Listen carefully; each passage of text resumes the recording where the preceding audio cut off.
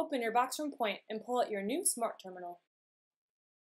Place your device in the dock, then power on your device.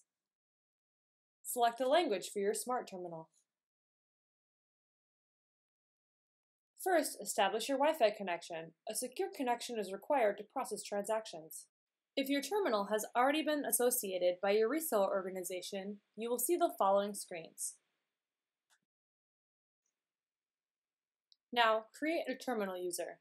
This first user will be created as an owner with the applicable settings. You can edit these later on your Poynt HQ web portal.